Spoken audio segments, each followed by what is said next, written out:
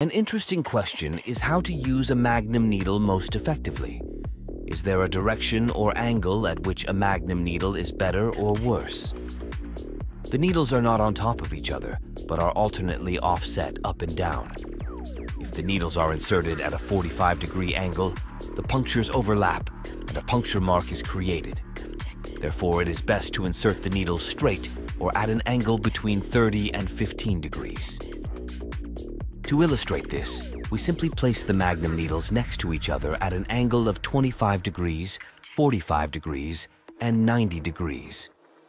Also, to answer the question of whether this changes when the needle size changes, in this example, I used 13 magnum straight and 23 magnum soft edge.